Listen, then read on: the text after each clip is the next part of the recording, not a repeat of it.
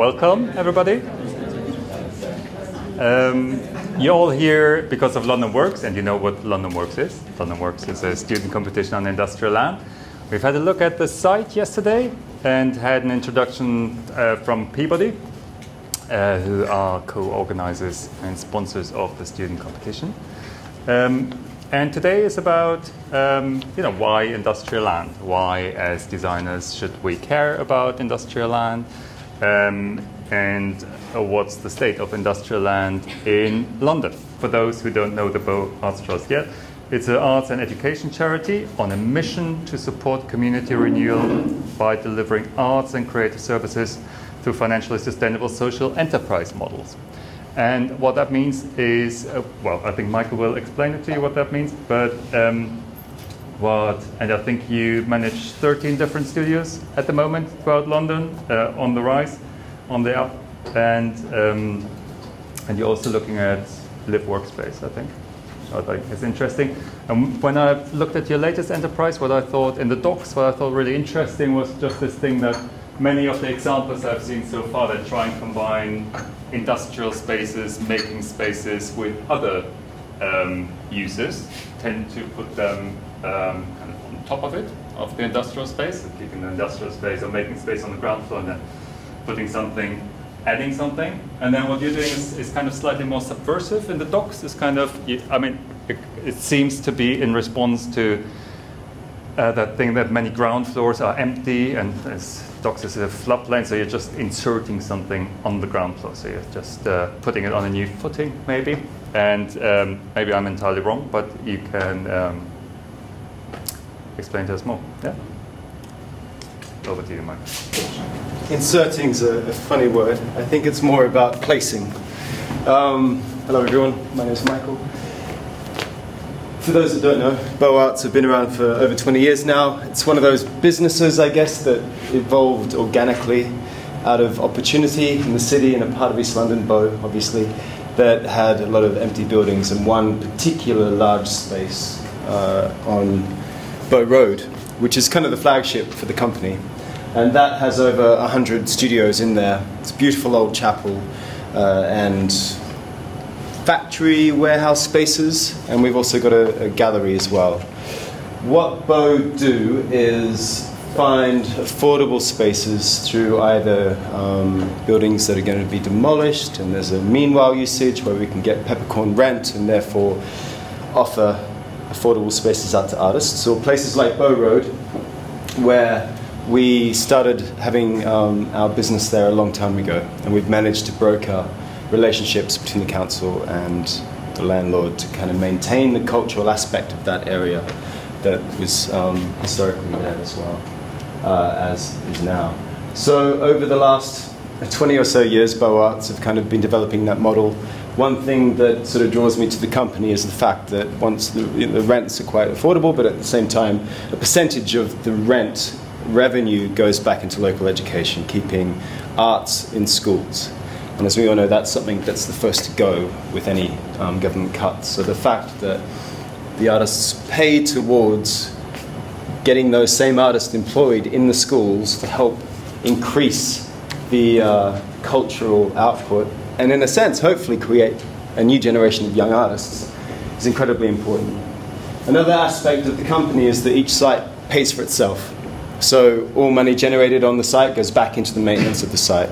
They're very they're run in a very simple way, and it also has an expectation for the artists to take on an element of custodianship as well, which I think is important in every neighborhood or building. So this is a collection of different studio spaces that we've got. This has all been a park, which is a lovely old library heritage building that we went into a collaboration with Create to develop. The Rum Factory, the old news of the world in Wapping. Rebecca Brooks has got some things hidden in there, I'm sure. This is a much better use of it. There's over 100 artists in there. Barking, we've just opened last year. These two spaces are Barking. And it's experimenting with a different kind of use of space, where it's more open plan, more like an art school to a degree in these buildings. The design is also trying to keep it cost effective, not having self-contained spaces that require a lot of infrastructure to manage that, but also trying to create space that has, you know, a free flow communal atmosphere. That works in some places, not others. So that's where Manor Park is useful, because you've got your individual spaces. As we said, we're developing 2 new projects at the moment, and we're working with GLA, Notting Hill Housing, and Peabody. So it's kind of an interesting transition in a way for Beau Arts to kind of work in collaboration with partners with a long history of social housing or developing around the city. So this is the sort of project you just mentioned, where Notting Hill Housing have had this piece of land in the Royal Albert Docks for a very long time. They let it out to Punchdrunk for a while to do Duchess of Malfi, and it's been used for, meanwhile, sort of cultural activation for some time now, since 2010, 2009, I think. The development has finally come through. It's you know, medium height residential. But the thing that is the most striking, and also somewhat risky for Notting Hill, is to give, in a sense, Beau Arts all the retail space across the whole scheme. And that provides, hopefully, a new kind of challenge to developers to kind of see culture and cultural industry as an important, valuable, generative element to place within what would normally be, well, it is, I guess, commercial space. So this is one side of the quay. It's a big C, and we've pretty much got all the units around this whole area. We've set up a modern iteration of the community centre in here, which doubles as an artist studio. We have 3-month residencies. The brief is for the artists to kind of have an open studio where people can come in, engage, work with them, learn skills.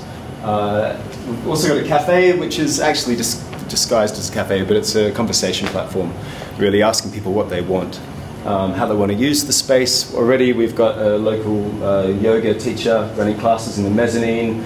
We've got a local comedian running pensioner comedy classes. It's kind of evolving. It's in its first month and a half now, and it's kind of interesting to kind of really offer something back to the people moving into this new community.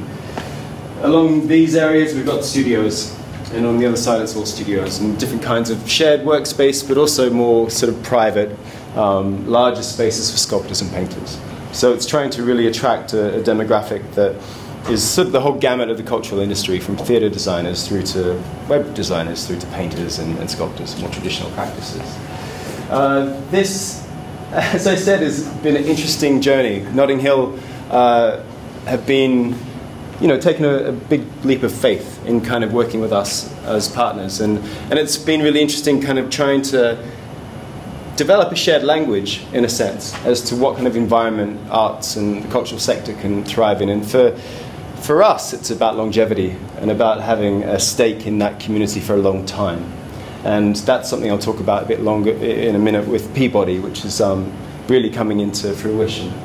So one thing that, as we all, I think, know, once you kind of get somewhere, it's good to stay. And once you have tenants in place and they know that it's safe and secure and they can afford to be there, they invest into the neighbourhood. So that's something we're really trying to instill within our relationship with this particular space. This is a layout, really, of the same scheme. So this is the community centre I talked about, studios. And then these are all studios here. We're working with the Greenwich Co-op Development Agency here and in Thamesmead with Peabody as well. They're putting in a sense, a mirror of what we do, but with the food industry, finding young food businesses that need to develop their business practice, their product. And what they do is they kind of nurture them for a period of years, get them out into market stalls, test their sort of audience base before jumping into owning a shop and taking a huge liability. So this is going to be open once again for the community to come in from 7 to 7 each day, but it's also going to be a production space for food businesses, which will hopefully start populating some of these other shops up here in a couple of years' time. That's kind of the vision, that we're kind of building that capacity, which is hopefully, you know, a good model going forwards. This is sort of sections of our Reba Stage 4 report for Thamesmead, which is the other big scheme that I'm working on at the moment. This is in direct collaboration with the GLA and Peabody. And Beau Arts put in to take on this centre in a sort of open bid, really. This is the Lakeside Centre, built in the 1960s, early 1970s. It's a pretty remarkable building, really. It's very 1970s-esque photograph here. People know it from A Beautiful Thing, a film that came out in the 80s, I think, and also Clockwork Orange, of course. It's kind of nestled within quite an enormous amount of landscaping. When you look at it from the main residential section, it's kind of embedded into the landscape. So we are now into the first week of refurbishment. We started to strip out yesterday of this building, and it was kind of it's quite an emotional thing, because you're taking out decades of layers of people adding and adding and adding, like, you know, suspended ceilings, sort of bad carpet, the likes. And it's that thing of how do we preserve this place's cultural heritage, because it is still a live space for a lot of people, but at the same time, how do we bring it forward into being useful again? Which is, you know, a similar dilemma that we have with this new development. How do we make it relevant? And I guess for us, and for me personally, this project is quite inspiring and quite curious, because whenever you walk around the local area, everyone has a memory or an experience of this particular building. So with that comes quite an enormous responsibility. As an arts organisation, I think it's important that we embed and celebrate the arts, but I feel that we shouldn't kind of alienate people through making access difficult. So what we've decided to do is sort of work with the building in multiple different ways. You've got three, it's quite a difficult image to read, but you've got the lake here, which is very busy with the boating club. You've got this front of the building, ground floor, first floor, and then the roof. What we're looking to do is, and this is hopefully some better images from the back, the front in winter, and then both sides. The building was, I guess, a members club, a community centre, a boating club. It's been a church. It's been many different things over the last couple of decades. What we're looking to do is give the outside a facelift, celebrate its architectural kind of history, but at the same time make it feel alive again, open again, you know, make it a little bit more contemporary. We're working with Architecture 00 to develop that. But inside, it's going to be quite a radical change. This is the ground floor. And this is, in a sense, the kind of main entry point for, and in a sense, hopefully the most kind of accessible part of the whole space. So here we have the lake. There are these very generous kind of balconies on the ground and first floor. What we're looking to do is bring GCDA, once again, the people we're working with in Royal Albert Wharf, turn this section into a production kitchen, so it can nurture food businesses in the local area. And then this is going to be essentially the front room for the whole scheme, which is going to be a cafe area, open 7 in the morning till 7 in the evening, 7 days a week. And that regularity is obviously very important. The production kitchen will be designed to be quite open plan, so you can see it from here as you're walking in. You can also see it from the cafe, and the idea is that people feel that they can see the process and also hopefully get involved within working in that space. GCDA do a lot of NHS-based mental health, food growing initiatives. They do health walks, they establish lots of allotments, but they also do a lot of food training and teaching. So that porousness is very important to us. They'll be managing the cafe as well, and it'll be a platform for a lot of the businesses based here to provide food for the general public. We'll also use this as one of 3 gallery spaces where we'll have track lighting so we can show local artists, but also artists within the scheme. So there's that sense of ongoing accessibility, and it's, you know, it's a light touch with this is a cultural arts centre. This section here is going to be a nursery for 50 kids between 2 and 5 years old, and there's a bit of a gap in the market, and especially embedded within a really big green piece of infrastructure like the park and the lake. we've just appointed the YMCA to take this on, which was, you know, quite a long process to make that decision. But in the end, we thought they could also deliver a lot of schemes that would join the water with the building through canoeing and boat provisions with the little guys, which is really interesting. So once again, you know, all of this feels pretty open to people coming in and using the space. These sections here are going to be studios for businesses that need, say, sculptors, that need ground floor access. And then this is the boating club. So really there's a real mix of different businesses in this space. At the back, our idea is to have a sort of urban farm provision as well. So the nursery, the kitchen can all kind of use this back lot, in a sense, to kind of grow, to socialize, to teach and kind of harvest about, you know, good food provision. Right. Your 10 minutes are. All right, good. Okay, and these are the studio spaces. They're 2 residential, one for residencies and one for a site custodian, a caretaker. And the roof, which we're looking at multiple ways to activate that space, green roofing, solar panels, and the likes. But that's going to be a key sort of landmark for the exchange, once again looking back across to where the residentials are. But as I said, we've got to, you know, being there for a period of time is very important to us, and Peabody have given us a 30-year lease on that building, which is great. I feel like in the first 10 years we'll set up, the next 20 is when we'll do our real work. So, any questions? We'll do questions at the end altogether. Sure. Thank you very much, Michael. Next speaker is Kevin. Kevin, thanks very much for coming. From Savills, Director of Savills Commercial Research Team, and which is specializing in industrial and logistics real estate. And you're going to talk about current market dynamics in London and some innovative solutions to enable industrial and logistics uses to coexist with other uses, such as residential and retail. There we go.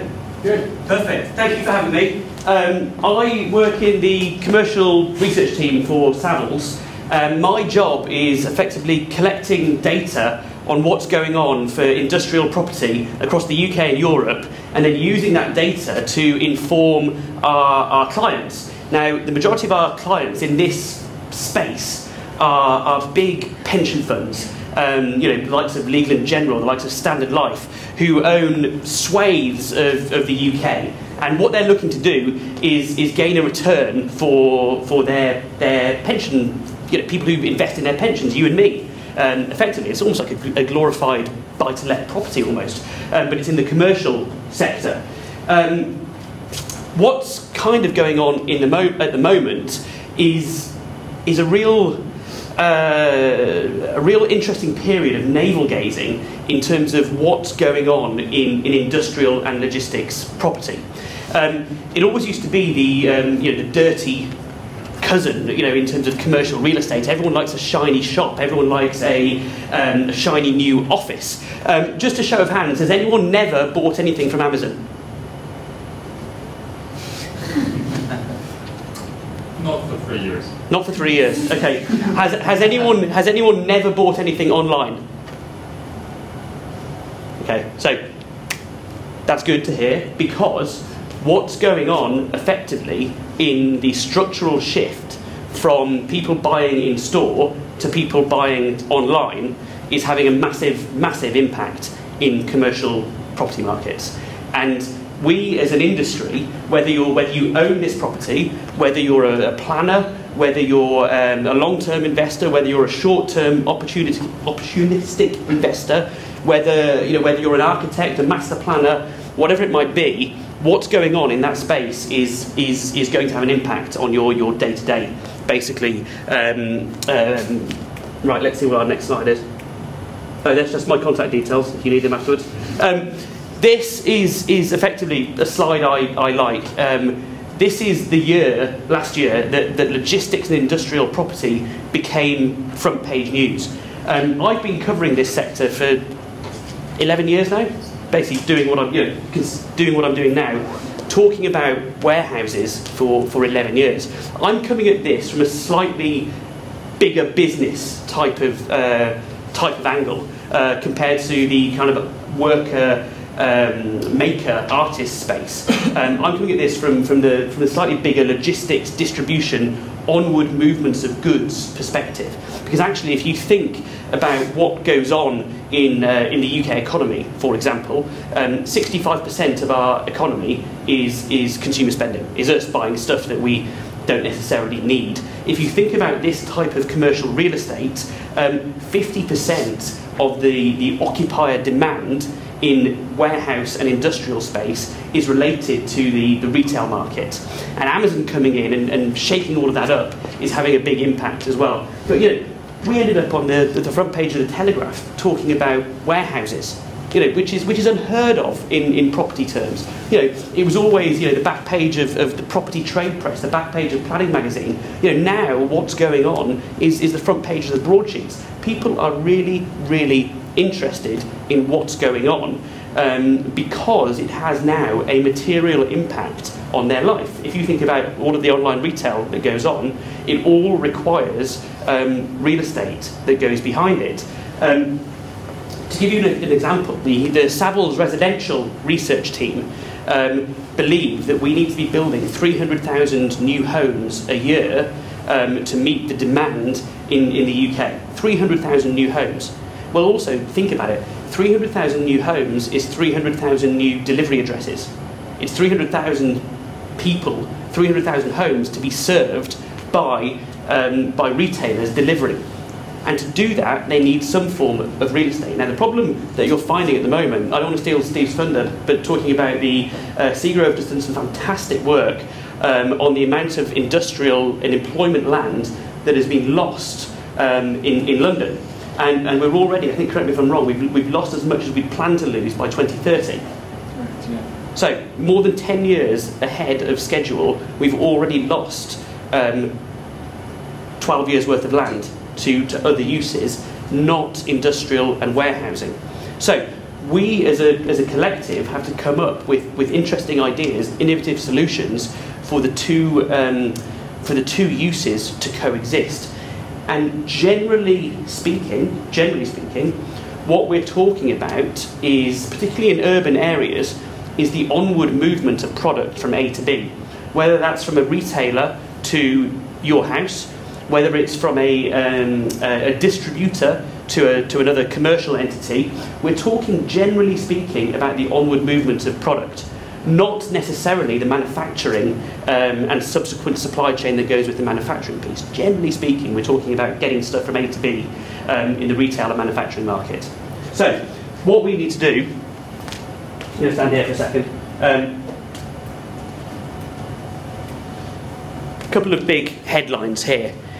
In terms of what went on last year, Brexit, the economic uncertainty that's going on with with the economy, all of that type of stuff, we had the best year of demand for warehousing and industrial property in the UK ever.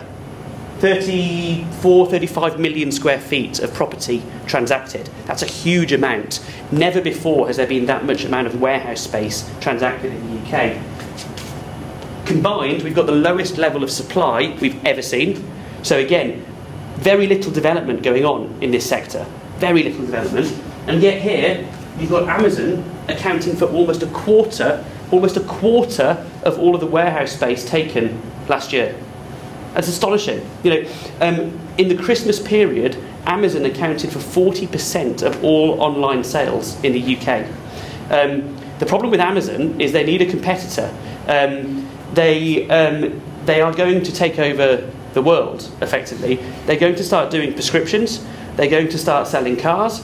They're going to start they're going to target the B2B market. So they're going to go into competing with the likes of Travis Perkins, you know, builders' yards. They're going to go into any market that hasn't been Amazonified within 10 years is, it isn't a market worth being in. So now you've got Alibaba, the Chinese equivalent of Amazon, looking to enter the UK and European markets. They've taken 2 warehouses so far in the UK. We believe they're going to take more. Do we think they're going to challenge Amazon in the way that Amazon are going? We don't know. It remains to be seen. But what I do know is that all of this requires warehousing, put simply. So, you've got a problem though. Only 17% of normal bricks and mortar retailers believe that their supply chains are in optimal condition. So that means that pretty much every other retailer out there has got to reorganise their supply chain to meet the demands of us as consumers. Then, look at this, John Lewis.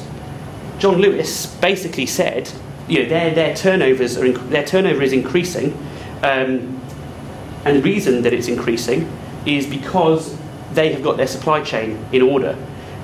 We had a tour of a building that John Lewis operates out of Milton Keynes. The building itself, the fabric of the building, cost about £30 million. The machinery that they put inside that building was close to £150 million worth of kit to service what goes on around Black Friday and Christmas time. Within 7 minutes of you making an order online, it was in their supply chain, heading to you in some way, shape or form. That requires a huge amount of kit, of automation, of technology. You know, these buildings are effectively robots with the cladding, put simply. And this just goes back to my point about how these uses are going to need to interact in the future. This was some work that we did, talking about the amount of housing needed in London, amplify that across. But again, you can talk here, this was the Freight Transport Association released some stuff before the London mayoral election. Again, because what we need to do collectively as an industry is get this land use further up the political agenda so people can actually, well, stuff can actually be delivered. Because effectively you're going to get gridlock otherwise. And then functional cities can't operate.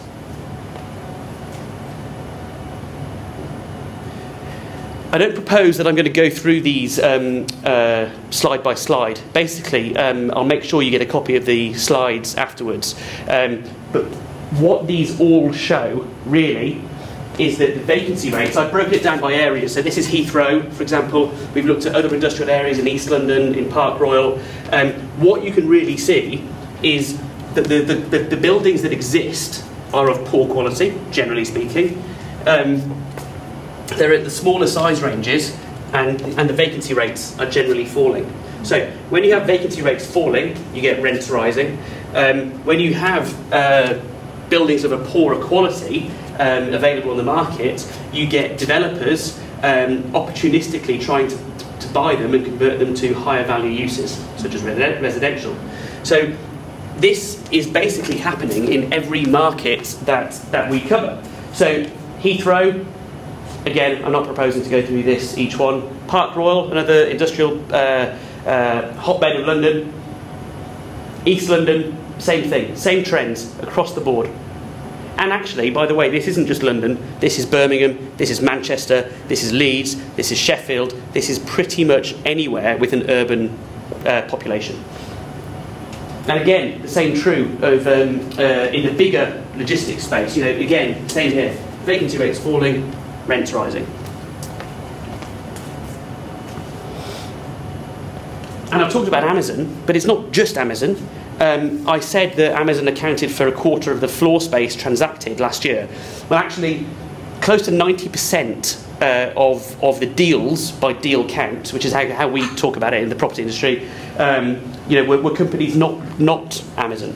But if you look at this, you know, all of these logos, you know, there's some projects that we've done with Segro worth talking about. But look, you've got breweries, you've got manufacturers, you've got parcel delivery companies, you've got John Lewis, you've got Wasabi, you've got, you know, all different types of operations, food companies. You know, this is all of the stuff that keeps London operational. You know, it's all of the stuff that keeps us fed. It keeps, you know, all of it is all in relation to this type of property. I won't go through that one. Right, what are the solutions? So, we hosted a roundtable event back in February. I can send you the transcript of this if it's of interest to you all. But effectively, there is a school of thought now that actually you need to either intensify the existing industrial space. So is that going up? Is that going higher? is that doing what they do in Hong Kong. Goodman, for example, which is a big logistics developer, have a 17-storey warehouse in Hong Kong. You know, is that something that we're going to see in the UK and Europe? Are we going to have to cohabit side by side with uses that traditionally haven't cohabited? Are we going to have to look at going up in some way, shape, or form and marrying up warehouse space, distribution space, leisure space, private rental accommodation, and a whole other myriad of uses? Because if you start mixing higher value uses such as retail or residential, that's when these developments become financially viable. Because going back to my original point, is that they're generally speaking owned by a big pension fund or an investor who's trying to make sensible returns for their investors. So it's not all doable in terms of meeting the interests of all of those different stakeholders. So this is something in King's Cross. This is a Travis Perkins builder's yard, effectively, on the ground floor. And this is student accommodation above it. This exists. This is a really good example. We're involved in a scheme in Fulham where you've got a cement making factory, effectively, with the residential above it. This will be happening in the next couple of years. This is out in Hayes, which is again the old Nestle factory, which is a project with Zero Barrett, which we were working on as well, where you're seeing residential use and warehouse use side by side. And I can't remember what that picture is, but it's a good example of industrial behind resi. Oh, and this is on the Caledonian Road. So this is more in line with the first presentation, where you're talking about residential use and kind of make a smaller, 500 square feet to 1,000 square feet of production space. So there's ways and means for this all to work. There's a scheme in Paris where you have a residential development above a waste transfer station just on the banks of the Seine. Again, all of these different uses can coexist. The problem is perception and sentiment. You speak to people at property conferences. I was at a Property Week event about a month ago, and somebody was like, no, never work. How could you have residential above a warehouse space? Too much traffic, too much noise. Well, there's a couple of points I'd say to that. Tesco's have just ordered 5,000 electric vans. That will negate noise issues in a pretty big way. And if actually residential above a supermarket works perfectly well, people are prepared to do that. Residential above self-storage works perfectly well. I can see no real reason. Personally, I'd like to get rid of the term industrial because it conjures up perceptions about what's going on in these buildings. And as I say, the majority of stuff that is happening is the onward movement of goods. And actually, people can get their head around that. I can't see any reason why these two uses can't coexist.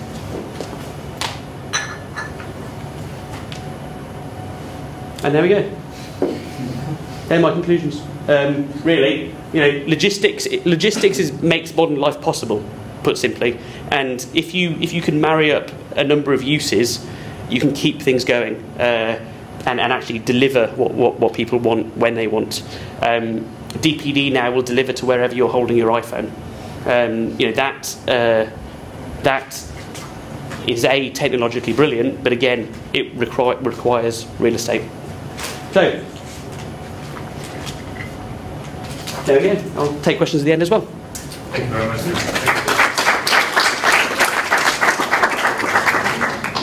So I'm really glad that the next speaker is actually from Nathan Way. Rima is a business owner. Rima has a fine art background, and you've set up your business in 2002, and you do handmade, bespoke interiors. Yeah.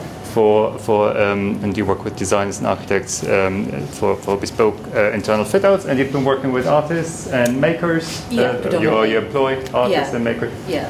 And you've just relocated from Bermondsey. And we've had a chat and I felt they were just really interesting. I've done a really rubbish note, so I've done a great wallpaper for you. So just to reiterate a little bit about what the last speaker said, we were in Bermondsey for 10 years in a railway arch, which a decade ago was the spaces that nobody wanted, super cheap, grubby, rats, all the above. And that was a great space. Rents have risen, we got priced out. It was very hard to find somewhere. A lot of industrial space has been knocked down, is waiting to be knocked down, so there's very little availability.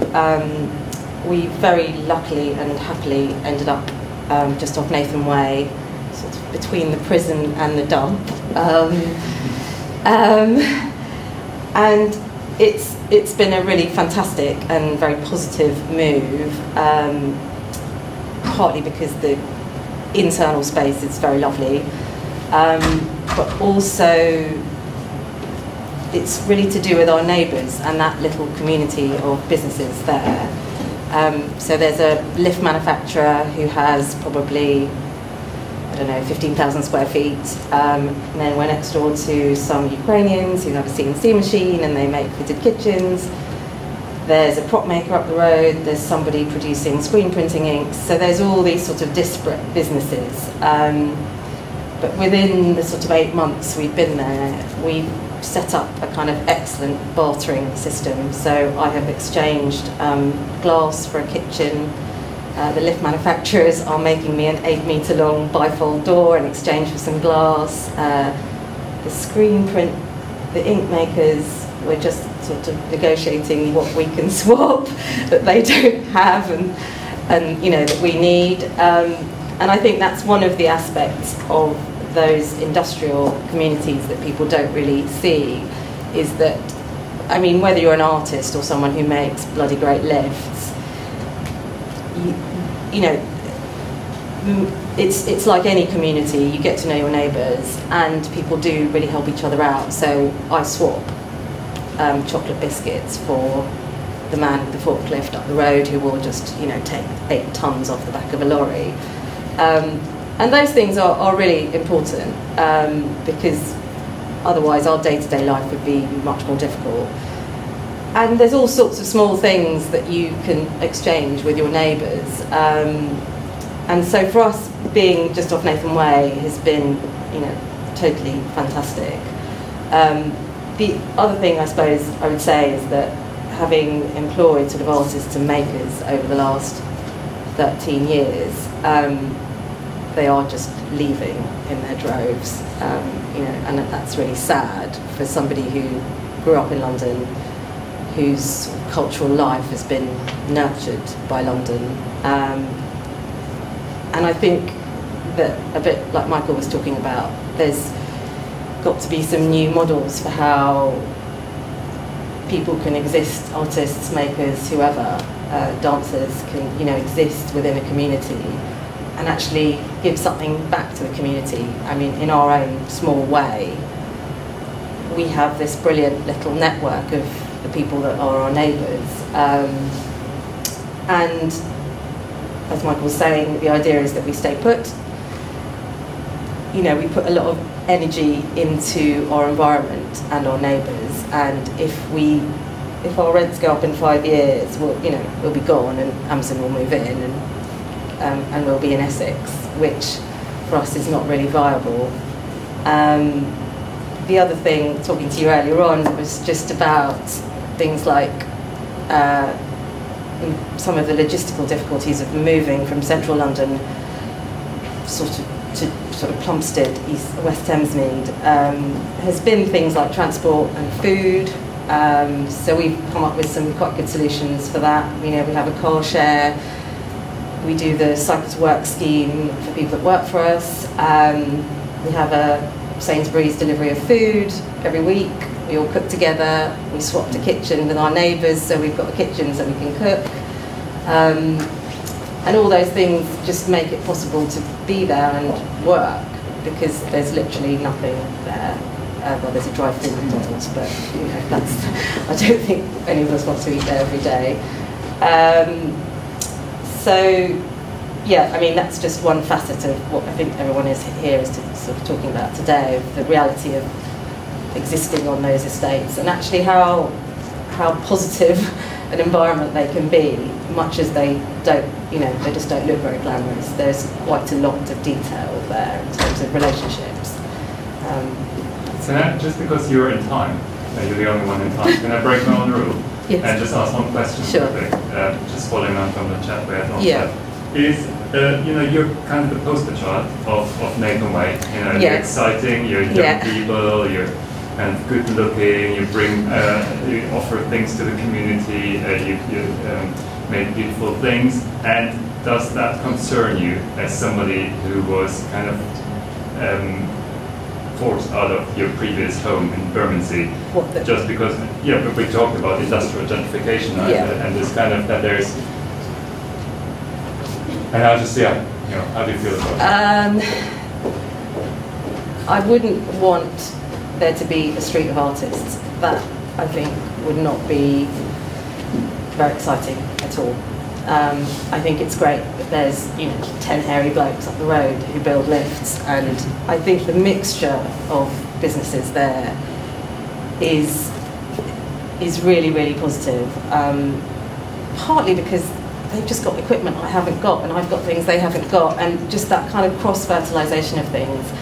So the other day, a guy from the lift manufacturers came to talk to me about some weird mechanical part, which oddly he couldn't find a solution for, and I said, well, you know, why don't you just do this? And I'm not a mechanical engineer, but somehow he just thought that, I don't know why, but I did actually have a solution for it. And I think a street full of artists, it would, you know, it would. I think it would be sad if. So, for example, the lift manufacturers are up for a rent review, and they possibly can't afford to stay, so they're going to go. And probably what would be interesting from a landlord's perspective is more people like us. I don't think, from my perspective, that would be the most interesting outcome. In Bermondsey, when we were first there was a baker, there was Neil's Yard Dairy, there was all sorts of people, there's a guy fixing motorbikes. That mix of people was great. And then slowly, it became really food producers and breweries, and we were just the sort of grubby people on the street. And, it, you know, the kind of, we were sort of rubbing up against those people. And I think we just weren't such a good fit anymore. Even though the block of flats across the road, which was, you know, very close, we never really had a problem with that sort of proximity. I guess because we're kind of classed as light industrial.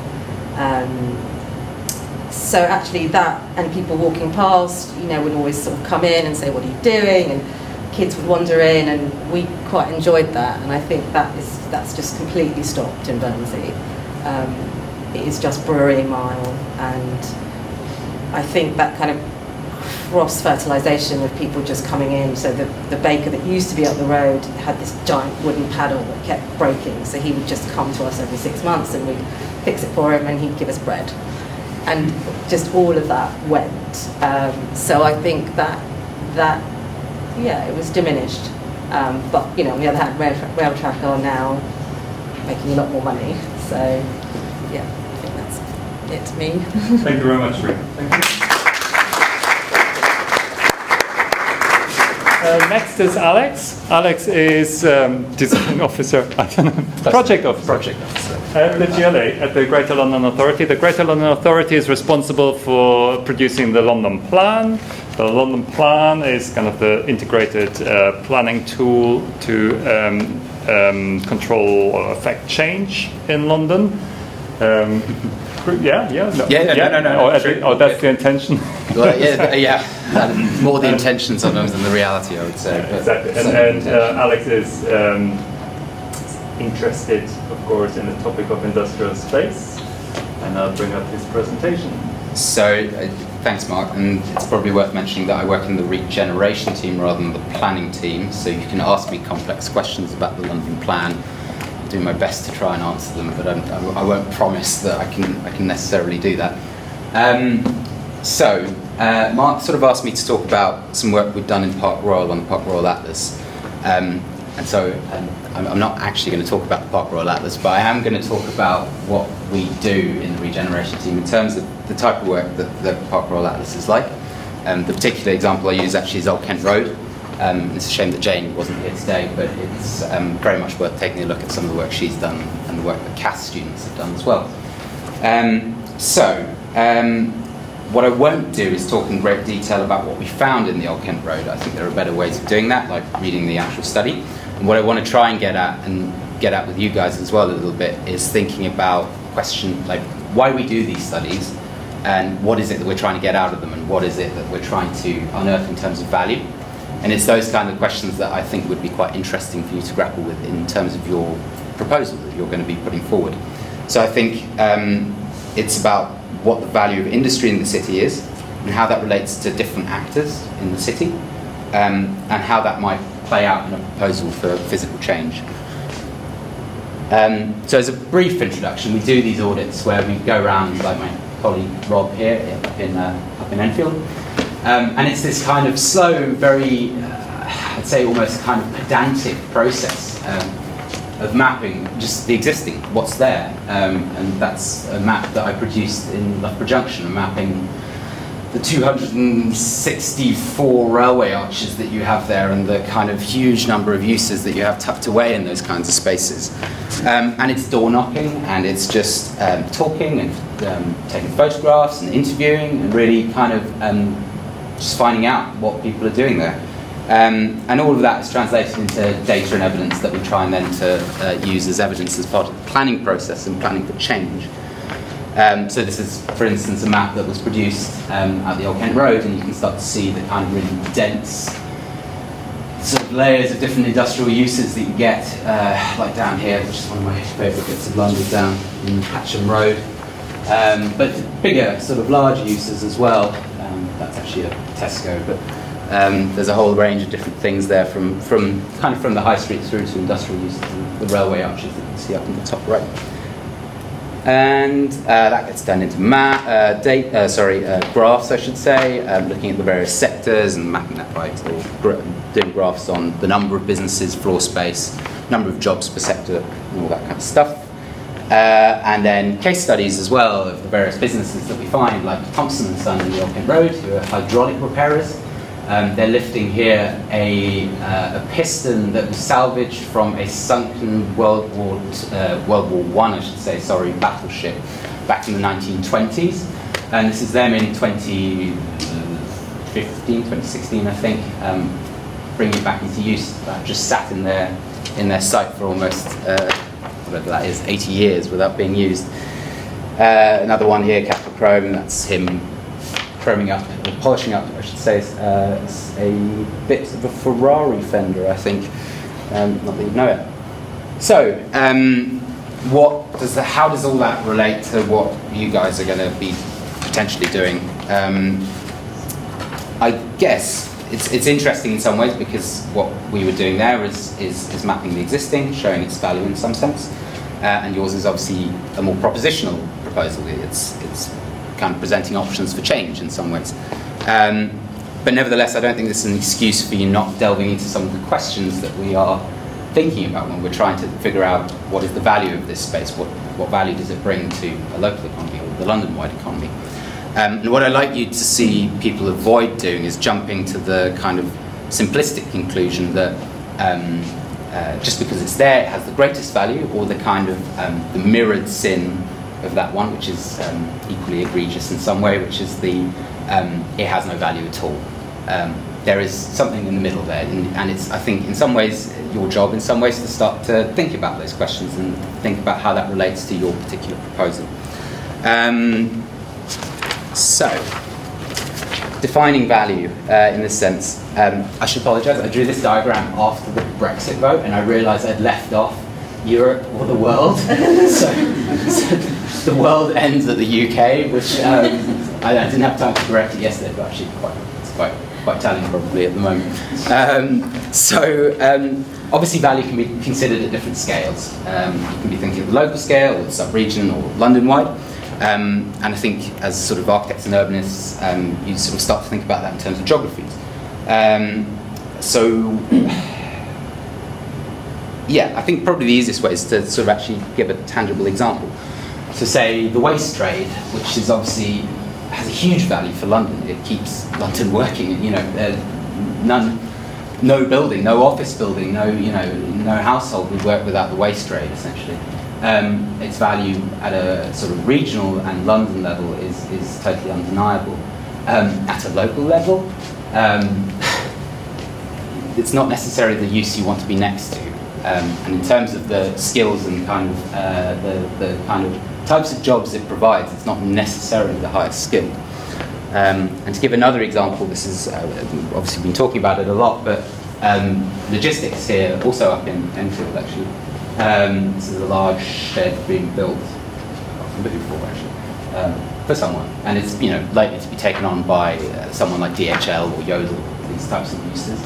And again, at a London-wide level, the value and the kind of the sub-regional level, actually, the value of this is really, again, undeniable. It delivers packages, it delivers all the things we need. Yet for Enfield, Enfield Council is sick of logistics. They do not want any more logistics. Occasional logistics is fine, but they are, the issue is around traffic that it generates and the strain that places on the road infrastructure. And it was very interesting to hear these places described as robots with an outer cladding in a way. The kind of the job security that comes with these places over, say, the next 30 years is far from definite. The fact that a large shed in Enfield might employ 2,000 people at the moment does not mean that there will be 2,000 people working there in 20 years' time. And of course, then actually, benefits and disadvantages can also play out at the same scale. So the MOT garage, I think actually that's probably not very clear, but that's a large breakers yard in Loughborough Junction. And then a whole row of MOT garages in the railway arches there. Of course, that provides a really vital local service, it provides local employment, which is great, but it also has the downside in terms of pollution and the kind of the visual, the place amenity that is created by this. I think Damien Hirst used to have a studio somewhere along here, so I'm told, and now on the Orchid Road. So you can start to think also about in terms of quantity of employment. So some places employ lots and lots of people, and that's got a value for a local area and for a local economy. But actually, I think it's more useful to think about density of employment. That there are jobs generated per square metre in essence, and some uses provide denser forms of employment than others. And again, to try and make this a bit tangible, large modern warehouses are space hungry to the point where there's actually many of the contemporary sheds have more yard space than they have actual building. And this is largely in order to incorporate the needs of sort of HGV access and things like that. So obviously, in some of those places, not all necessarily, employment densities are actually can be quite low. And you compare this to the sort of dense grain that you find in places like the Old Kent Road. This is Dijkspekker who cut marble and stone and also happen to produce most of London's terrazzo, which is sort of polished concrete in essence. The kind of density of employment that you find in these areas is often much, much higher. So when you compare, say, Hatcham Road here in the Old Kent Road and its kind of dense agglomerations of different layers of development, you have an employment density that is almost double to the more modern warehouses that are built in the Old Kent Road, I think almost double. And then there's the quality of employment, which comes down to, in some ways, to that tension about, say, logistics. I think is an interesting one in many ways. It's clearly absolutely crucial. Yet the kind of quality of employment that you find on that site and the security of that employment is not necessarily as high as you would find it in other forms of work. And that's certainly, I think, going to play out over the next 10 to 20 years. This is Tesco.com Centre up in Enfield, which we did some work with Oliver when we made that. I mean, so you can, it's really weird. It just looks like an ordinary Tesco, and then they just employ these people to like run around and pick stuff up and stick it in a box. And that employs 2,000 people at the moment, but whether that will continue to employ 2,000 people is questionable. given that you have a warehouse that continues for another, I don't know, at least 10 meters up above that. One imagines that there is some thought there among the people who designed it that there might be a moment when other forms of lifting and delivering might be thought of, and it might not necessarily include humans in that way. But it generates other possibilities of sort of high-paid, well-paid managerial jobs as well in terms of managing those processes. And that's just by contrast, actually. Sorry. So this is also an Enfield where Siemens have a relatively small warehouse where they employ 80 engineers essentially to maintain London's traffic lights, or London's traffic lights in the northeast area.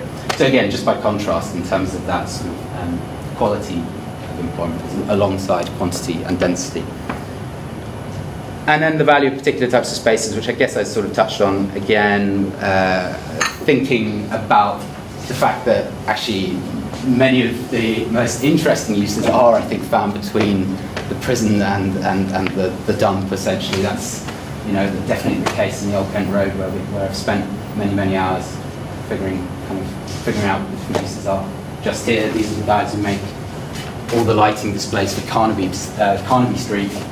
Beyond that is a sculptor making animatronic metal walking sculptures. Beyond that is Flux Metal, who made a flaming bat symbol for the Batman premiere.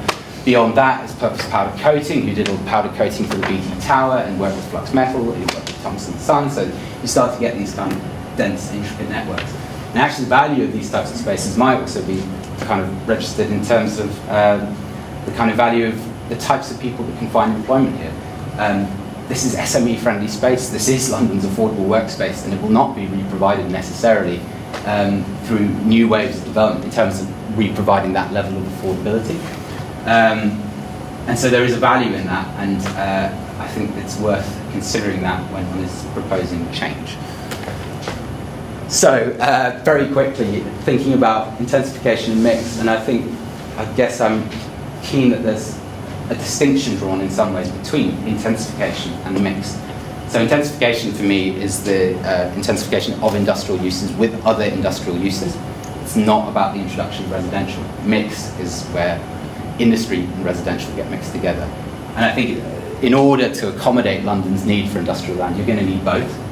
But I would also stress high levels of caution about mix being seen as the solution to doing that.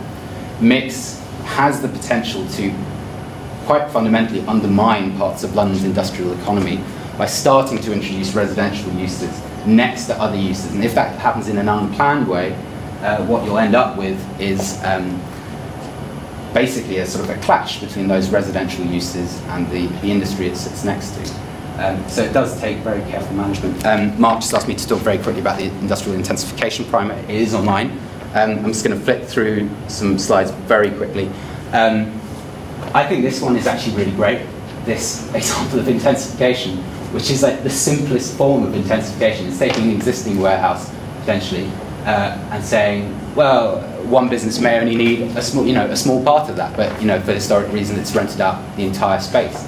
And actually, intensification could be as simple as a sublease and a line of tape saying, this is your space, this is our space, we will share the kitchen, or whatever.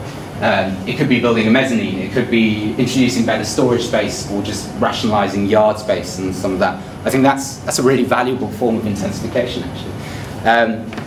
It could be tagging smaller units onto the sides of larger units, or, for instance, pushing the boundary of sheds right up to the property boundary. Building upwards as well might be another way of doing that.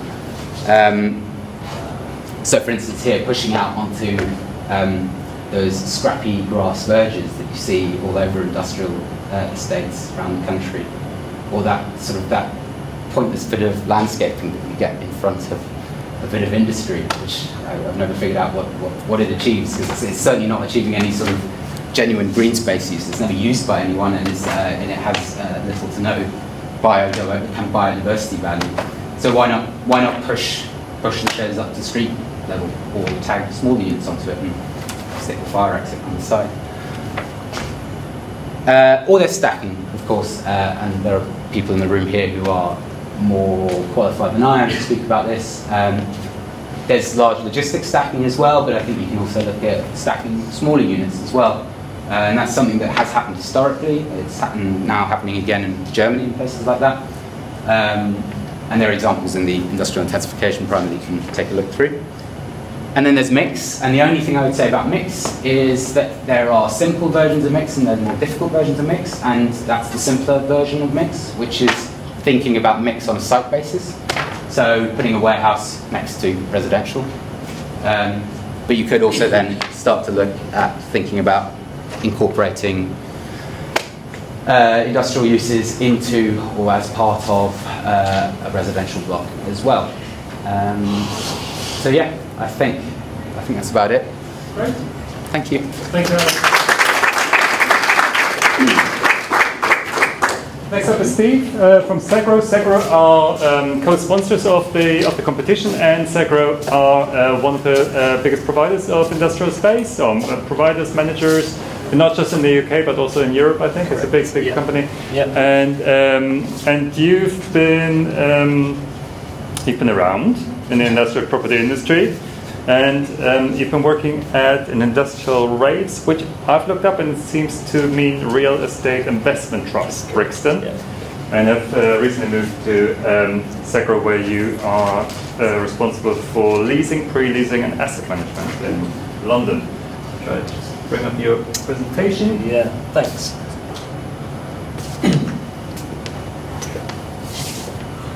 Number 5, that's right, yeah. Thank you. So really, yeah, a lot of what I was going to say has kind of been covered a little bit by Kevin, who we do work with. And actually, interestingly, some of the things that Alex has just mentioned there relate to Segro as well. So the industrial development that was kind of 3/4 finished in Enfield was one of ours. And that's absolutely fine. It's been a good one. So and really, what I do is the leasing. So it's a big part of what I do, and what you see on here is actually speaking to these tenants, making these deals happen, finding who they are, what they want, and agreeing those terms. As Kevin said, I'm sorry, I'm slightly adapting my presentation because I'm trying to really sort of avoid just repetition. But as Kevin said, we've had a really good time of it recently because vacancy rates are almost at a historic low. Supply is limited, demand's high. So, this is kind of, you probably think this job's sort of falling off a log stuff. We've undoubtedly had a good time of it. But, this kind of concept isn't new. Industrial's been around for a long time. It's seen many transitions before, from a loss of manufacturing to that kind of providing services and consumable goods. And it's not always been kind of really this situation where we're worried about the supply and demand imbalance. For example, in 2009, when the bottom fell out of the world, we had a vacancy rate of 21%. So that's not that long ago, really. Let's put that into sort of context. And now we're talking around sort of 5% in London. So this is a kind of a real good time at the moment for all the reasons that we've heard so far of where that demand is coming from. Not just e-commerce, but there are other providers around, other users around as well. So particularly food, for example, is a massive sector, particularly in Park Royal. You might have heard of it called the breadbasket of London. So a lot of food consumed and made in London comes through Park Royal. We do still have an element of manufacturing. We've got, we did a deal about 18 months ago with Brompton Bikes, one of our West London properties in Greenford for 100,000 square feet. They actually make the bikes. Because it's a skilled labour force they're looking for. That's not really that kind of easy just to pick up. And I think also, sorry, before I kind of move on to it, the other thing as well that we talk about, and when I look at intensification, and we'll talk about that, is these aren't necessarily something that we're responding to occupiers' needs or what they want, because that's kind of pretty obvious, and Alex has touched on it. What they want is big yards, because they've got big logistics vehicles coming in, because they've got parking for people that work there, and because they potentially want to store some stuff externally. That's kind of easy. I can kind of draw you now roughly what occupiers are looking for on the whole in urban logistics buildings in London is 45% density. So it's nice big yards, high buildings, kind of 10% office content. That's great, but that doesn't marry up with the loss of industrial land, how we actually keep London working, intensify the uses and really kind of make the most of it for the whole of London, really. Okay. But yeah, a little bit about SeaGrow. So, as Mark kindly introduced there, we're a real estate investment trust, so it's a FTSE 100 company. So you can go out and buy shares, well, probably not by the time we leave, but it'll be tomorrow, in SeaGrow if you wanted to, and you would get returns through dividends. So really, we're looking to get the best returns for our investors. We have a £6 billion portfolio across Europe. The kind of things we own generally fall roughly into three sort of categories. You've got big box warehouses, so they are over 100,000 square feet. In the UK, you might find them in the Midlands, Milton Keynes, places like that. It's inventory storage, so it's regional, national, perhaps international logistics. So it is going to be the likes of Amazon, the big retailers, kind of the first port of where this stuff comes in. And as you can imagine, the likes of Midlands is cheaper than the urban areas. The urban areas, what we call sort of urban logistics or urban warehouses, they're going to be generally sub 100,000 square feet. Sorry, I'm still talking square feet just because it's still used kind of very much in the market. So you can kind of roughly work out do the simple maths. So urban logistics buildings are kind of going to be serving that last mile. So it's probably the last building this is going to come into. And as you'd imagine, that has to be in urban areas near to the end users. So home delivery, shops, offices, restaurants, that sort of thing. So, so for example, I can put up some occupiers there. I can say, we've done deals with the likes of Ocado, John Lewis. So if you order a sofa online at John Lewis, it'll come into one of our warehouses at Origin and then go to your house. Ocado is going to be your online grocery shopping. Mash purveyors are providing the top London restaurants with fruit and veg and things like that. Again, they want to be close to that end user. And we also got Wasabi there, who are manufacturing the food and supplying the shops. So again, they want to be close to central London. So it gives you an idea of who's actually taking these buildings we're providing. And the last is the kind of higher value uses, so car showrooms, trade counters, things like that. So it might be a Travis Perkins, Edmonton Electrical, so if someone's coming to do a job on your house, an extension, they want to go and pick up their bits before they come and do your job. They want to go somewhere local, so if you live in Enfield, they want to go to Advent Business Park, which we built in Edmonton, go and pick up the tiles from Nichols and Clark and then come and do your bathroom. They don't want to go to Luton for the tiles, drive back into Edmonton and then go home again. So yeah, they're the sort of higher uses, and then you'll get higher rents for them because they're generally smaller and they have to be in that location. So again, it just gives you a split of SeaGrow's portfolio, can say £6 billion in value across Europe, northern, central Europe. London, 37% actually makes up a pretty big element of our business. We've got 12.5 million square feet in London, across 55 estates, and these are your real kind of classic key industrial locations. So Park Royal, Heathrow, I've touched on, the most expensive industrial areas in London. Brilliant. M4, A40, these roads are great. Enfield, where they're sick of logistics, this is a little bit of a worry, but we do have some big holdings there, some new developments we've got coming through with. We've just put a planning application in for 3 logistics buildings in Lee Park in Enfield. But yeah, this is really great for us. It's classic industrial areas, but you can see the role this plays. The North Circular, people living around here, central London, offices, shops to be served. And East London, a growing market, so I'll talk more about that in the future, but you're going to see a big population growth out here, and they're all going to need goods, they're all going to need services, they're all going to want stuff they buy online delivered to their home the next day. Because, and this is a little bit of repetition here, but London is a huge consumer market, and things are really, really changing, and we're just really noticing it. So online retail is playing a massive, massive element.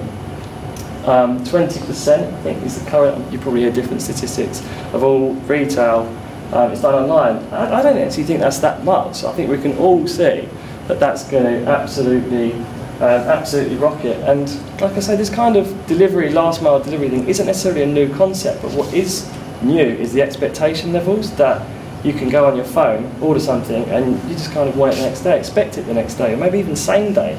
So, you know, how are you going to get that there that quickly? Well, you're going to have your distribution, your last mile distribution, pretty close to wherever you're sending it. So these are really kind of the challenges that the sector faces. So kind of, you know, what are we doing? We've entered into a partnership with the GLA to regenerate 86 acres of land in East London. We call this East Plus portfolio, and this is really progressing probably far quicker than we had anticipated. We thought it was going to be a 10-year project. I think it's more likely we'll be out of this in 6 now. We're building 250,000 square feet in Rainham, so some start-up units for small business and SMEs, along with the kind of the more classic urban logistics buildings that you know, we've got one of these under offer, and we will be speaking to, you know, we are speaking to the retailers, the courier companies and people like that. So that's currently under construction, be ready in October. We have Seagrove Park Newen, which is a parking area. Jenkins Lane, we've agreed a deal with DPD, so I'm sure you've all had stuff delivered to you from DPD. We have the other half of the site under offer. Again, so these are all pre-lets. So these are deals agreed, and then we'll build the buildings. And so these are kind of that, again, last mile delivery stuff, and travel lodge on a small parcel of the site that really wasn't really workable for industrial. But again, it's all good jobs and amenities. So yeah, like I said earlier, really, you know, that kind of stuff we could kind of do all day long in those locations. Barking, it's close to London. We could do 10 probably DPDs out there. But we have to think kind of further ahead. We have to keep evolving as a business. We really try and look at the future, because you look at people like a Blockbuster, Kodak. It's very easy to kind of get left behind, and if we don't do this stuff, someone else will. Actually, there is, you know, intensification, and one of the kind of the obvious things is building up, and there is already a building in the UK which is 2-storey. It's developed by Brixton, which became part of Seagrove, which actually found mixed success. So it was hit the market in 2009, which I say was a terrible time to hit the market. Yeah, and particularly for something that you're trying to convince people to go outside of their norm, when actually there was loads of space on the market at the time. It's actually now fully let. So I'm pleased to say it's close to the airport, so you've got a lot of the freight companies in there, but it's let, it's working. But yet there's a few things that we've kind of learned from that we would change. And again, this isn't kind of a new concept. Here's some warehouses that my colleagues in Europe have agreed in Rome, Munich and Paris. So 2 of those are actually for Amazon, one's for Amazon Fresh. So it is happening. We've got some plans in the pipeline for Beamwick 6, again in Rainham. So this is a 300,000 square feet on 2 floors. And also Meridian Water, something that's, again, we're looking at with GLA. It's Edmonton. It is kind of more logistics, but actually it's logistics without taking up too much land. So this is actually 450,000 square feet. This is really kind of early stages. So this isn't, you know, going to be built next week, but this is something we are, you know, seriously looking at on a big parcel of land that would be next to residential. This would be 450,000 square feet over 4 floors, but that's on 7 acres. So that would normally be, if you did it, as I started with, the classic kind of what we would call shed, you're looking at 22 acres of land required to provide that sort of square footage. And again, you can kind of, it's fronts to the North Circular, so it can act as a buffer, and actually you can make it pretty attractive. You know, a lot of the warehouses that we're building now, I think Kevin's right, we talk about industrial. These aren't industrial buildings that you kind of associate with the old ones pumping smoke out of a chimney. These are pretty decent buildings now, nice, glass effects, and really looking pretty modern. This is another one, which is in North Acton, which is something that we're looking at combining the kind of, don't want to go down to the word industrial, but the kind of warehouse, last mile delivery type piece on the ground floor, with residential above, and actually making use of that space, because we own this at the moment, and it's a really good industrial estate. Yeah, we could let buildings on there for 10 years, all day long at the moment, because it's close to London, it's where people want to be, there's very limited amount of space, they've lost a lot of industrial land for alternative uses, residential, so people want to be, but that's kind of, we can't just sit there, because ultimately it'll just get CPO'd and turned into another resi site, so we've got to look at ways of finding an alternative that we can keep some of our industrial, but still provide the residential that the country needs. And is that ideal industrial space? For me, as a leasing man, I would rather have a 100,000 square foot shed on 45% density, because I can rest at night. That's, as you can imagine, and I'm not really an architect, so you could probably tell me more, but you need to have kind of a load bearing capacity, so that's going to go through pillars, so you're going to have columns inside that warehouse. So yeah, I'm sure the likes of a courier company, a DPD, a DHL can probably live with that, but if you ask them to design a warehouse for you, it probably wouldn't be that. But what we have to look at is have faith in that lack of supply and how we actually make these two things work, because we can't just go on building what we and industrial occupiers kind of want in a dream world. This is it really from another perspective, but it's some quite exciting stuff really. But that's it. So really, what I was going to talk about is the loss of land. I said, but we've covered it. But an interesting fact is between 2010 and 2015, we lost 7% of industrial land in London, and it's so obvious that we need that. We need that because we can't just have an ever-growing population and people with this expectation of having stuff and being able to go to a restaurant and get food delivered to their house and get other things delivered to their front door without actually having the buildings to be able to provide it.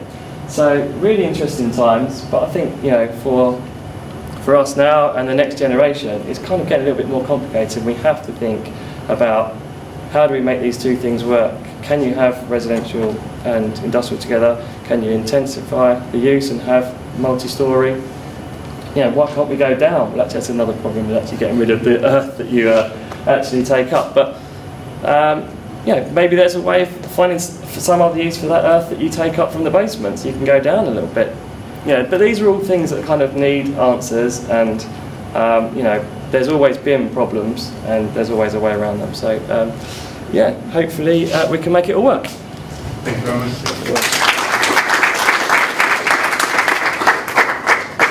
The last speaker is Oliver. Oliver is from We Made That, a practice working public realm and urban scale, urban design strategies.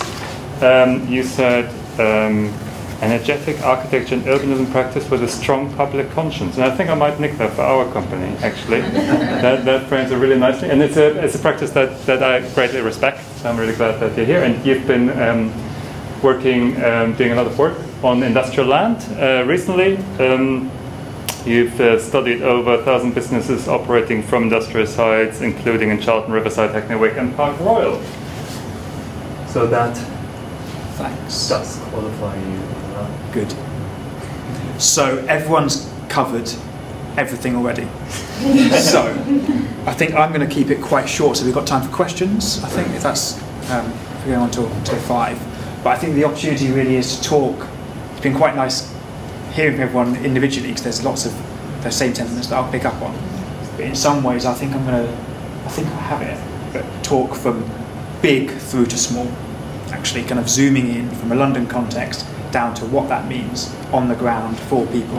And I'm again talking about Plumstead, which is the kind of town centre which is immediately south of Nathan Way, where you just about can make your way through over the Ridgeway and through down to Plumstead High Street, and the relationship between not necessarily a site level sense of mix, but the value that industry, places of production have in London for people, and that interesting cities are mixed places in lots of sense of the word.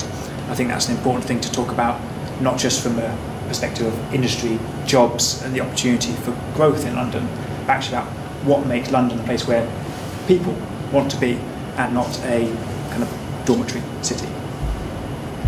So I should say we made that is an architecture and urbanism practice, but we kind of do a lot of work across several different strands. And I'm going to really focus on the kind of research strand, urban research.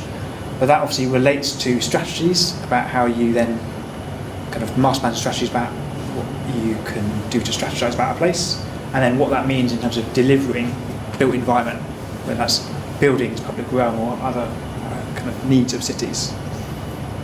So, starting big. In 2015 we did, with alongside economists AECOM and Cushman & Wakefield and property consultants, the London Industrial Land Supply and Economy Study. In essence, this looks at the state of industrial land across the whole of London and its relationship to the broader southeast. In some ways, the point of it, and the point of our role within that team, was to shine a light on something which is ordinarily told through a lot of numbers, a lot of tables, and sometimes they obscure the picture of what it means for the trends of industrial land. So, and when I talk about industrial land, I'm talking about planning, policy, designated and protected employment land.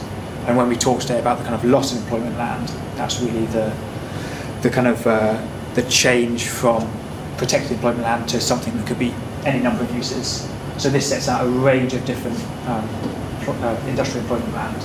And we must be some, I guess, Nathan Way is somewhere around here. They're there, I think.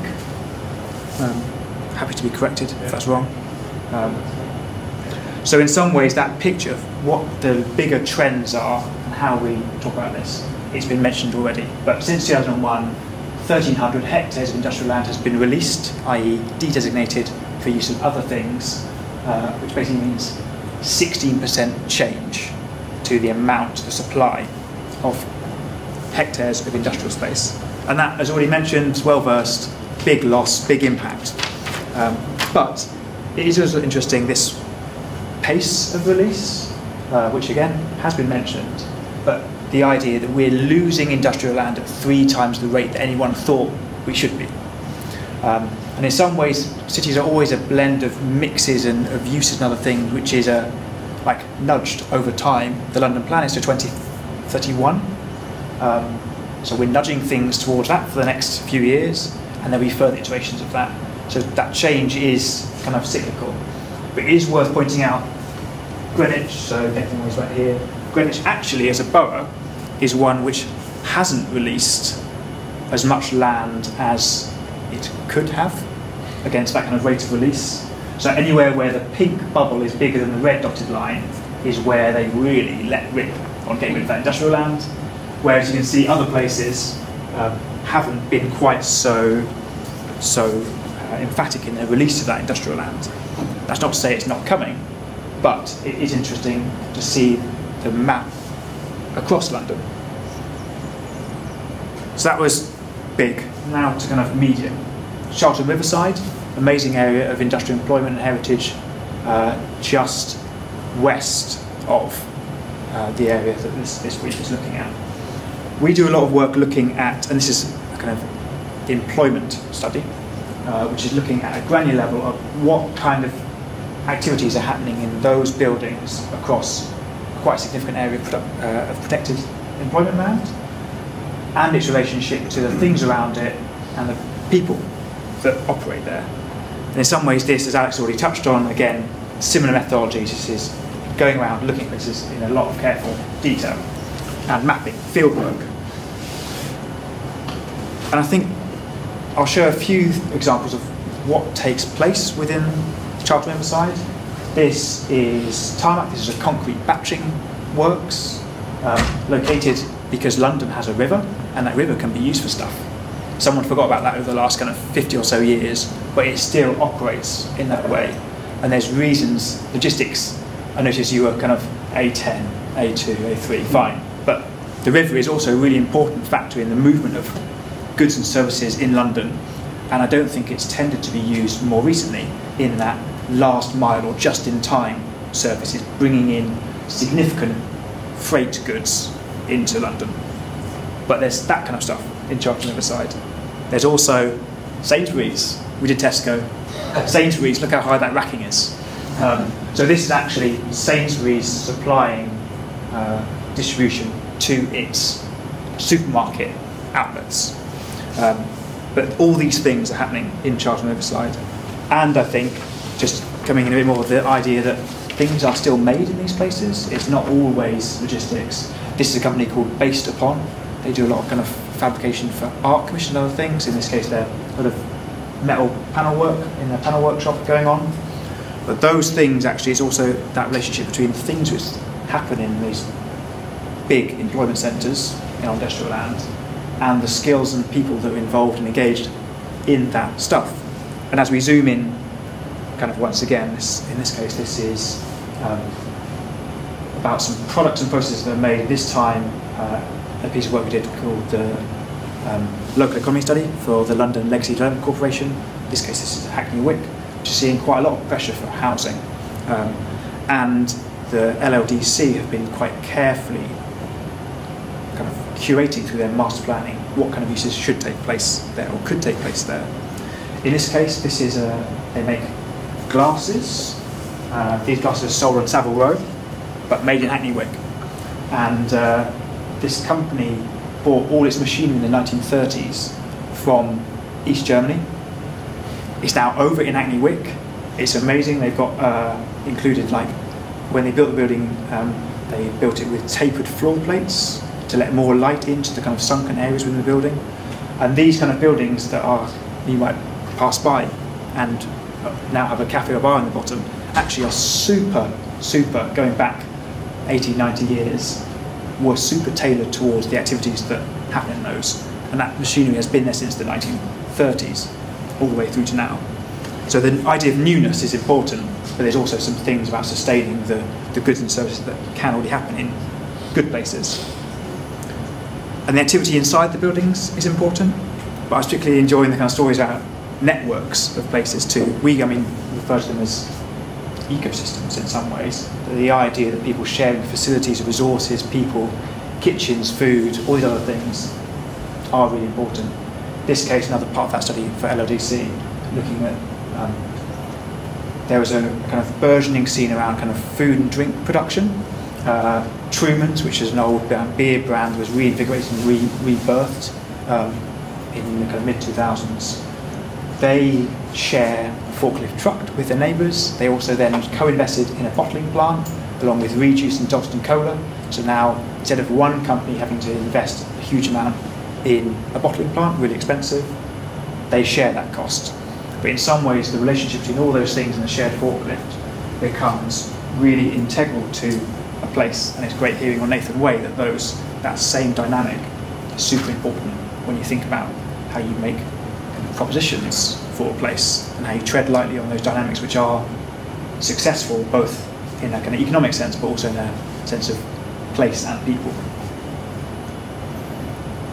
So I'm just going to finally touch on the relationship between kind of Nathan Way and Plumstead. So we did an urban framework for Royal Borough of Greenwich. This is going back 3 or 4 years, but this was at the outset where they were talking about housing zones. So the pressures of housing, even within this broader area, are most significant. That includes Thamesmead, but also includes areas of new housing. This kind of zone, if I got it right. But the relationship, I think, between places of employment, places where people want to live or want to spend time, are super important too. That's homes, that's high street, that's recreation, all the other things that make cities tick. It might be that people are buying stuff there, but it's also the things and the fabric of neighbourhoods. And I think what we set out here, just skip back slightly, is the potential to form connections between employment, places where people are spending time working, and the relationship between new cycle links or town centres full of other activity. And part of the kind of strategy for this place was to look to see how Greenwich as a council, they own a bunch of different assets, buildings and other things within the high street area, can start to use the things they have available to them to invest in that place and to form the connections and network this town centre, which is quite a small one, to the areas of new housing and intensified or super mixed employment. And importantly, I think, thinking about the things which people want to spend time on or in or doing near a place of employment. in this case, new kind of community-led workspace, kind of revamped library, new homes, the kind of civic assets to make places and neighbourhoods more mixed. So I think when I talk about mix as well, or super mix, it's about those sites, but it's also about the relationship of those sites to the other things that human beings like spending time doing. I think that's important to think about, particularly in the case of Nathan Way, where there is a relationship between a range of activity that we've heard about today, outside of just the idea of what industrial land can do, but the connection to neighbours, places and people and the activity that take place in all those different areas. So I'll stop there. Great, Thanks. Thank you very much.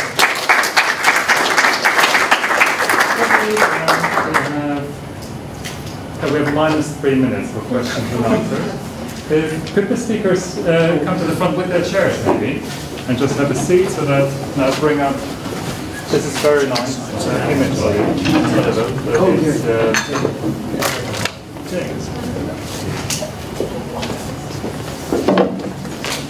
The audience with?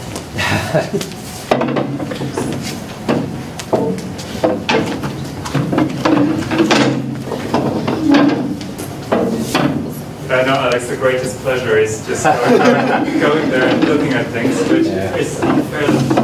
Yeah, I just couldn't. Yeah, unfair that I've already done it for you. It doesn't mean that you can't do it again. And just entering these doors and putting myself inside is great. It's really nice. Any questions for the speakers?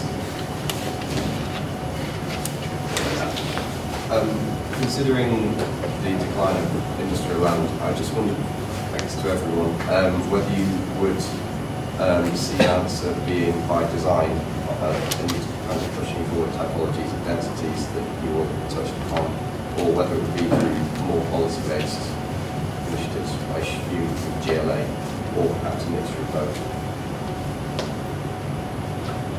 Mixture of both, I suppose. Yeah. You know, talking from my sort of very small end of the wedge, yeah, I can't say that it doesn't seem to me that it can be one or the other.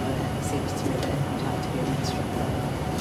So, yeah, moving on in terms of industrial land being lost and the use price being changed to residential, do you think there needs to be a piece of policy that prevents that on such a large scale? I mean, I'd say it has to be both, because if you really, as an industrial provider, it'd be really easy to just say stop losing industrial land, but it's obvious that there's a reason we're losing it, and the population is set to increase. There's a massive demand for new homes and pressure for new homes, so we can't really just ignore that. And I think that's really one of the sort of themes, is that, you know, we can't just come and kind of moan that we're losing industrial land, and we want it and we need it because we do. So I think it has to be a kind of combination of the two, really. I mean, I think policy is absolutely key, but it's not just about drawing up policy. There was policy in place that should have prevented the loss of industrial land at the scale that we had. It was simply ignored, though. And that's problematic, because you can draw up as good a policy as you want. If the local authorities don't follow the benchmark release that they have, or don't feel under significant enough pressure to, as the new London plan will suggest in certain boroughs, like Enfield, for instance, that they should provide new industrial land. If they don't feel significant enough pressure to actually execute that, policy is very irrelevant, unfortunately. So I don't have an answer to that necessarily. It's about, there's a culture shift that needs to happen as well, I think, around how seriously we take industry, and I think that point around that we should stop calling it industry is quite a serious one, actually.